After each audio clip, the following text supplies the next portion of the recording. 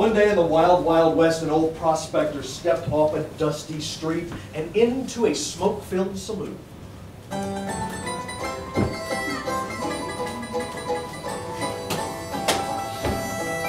He saw in the back of the room a poker table with a bunch of men gathered around, so he made his way to the back and he sat down in the only empty chair. He started to play poker. A few minutes later, he looks down at his cards and he's holding a fantastic hand. Full house, kings over nines. So he bets heavy. And at the end of the hand is just him and this cowboy sitting across the table. He turns over his full house, fully expecting to win. And the cowboy looks and he says, "That's a fine hand. Unfortunately, that's a loser. I've got 2 hearts, 2 clubs, and the ace of spades. I've got an unbeatable hand." "What? That doesn't beat anything." "Oh yeah, friend.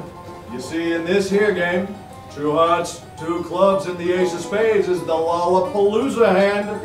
And the Lollapalooza hand beats all hands." Right about then, everybody around the table pipes up, "Yep, Lollapalooza hand, can't be beat, can't be beat, Lollapalooza hand, unbeatable." Now, our prospector knew that he was getting cheated, but there wasn't much he could do about it. So, he still had a little bit of money left, and he continues playing. A few minutes later, he looks down, and what does he see? That's right, 2 clubs, 2 hearts, the ace of spades. It's the Lollapalooza hand. It's the unbeatable hand. So he bets everything he's got. That same cowboy is still in at the end of the hand. And at the end of the hand, that cowboy turns over a measly pair of 3s. Our friend turns over the Lollapalooza hand and starts to reach for the pot when the cowboy stops him. "Hold on there, friend. I'm afraid you do have the Lollapalooza hand, but my pair of 3s wins." "Huh?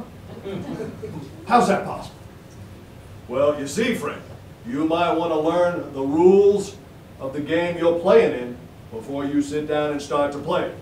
You see, here in this game, there's only 1 Lollapalooza hand allowed per night."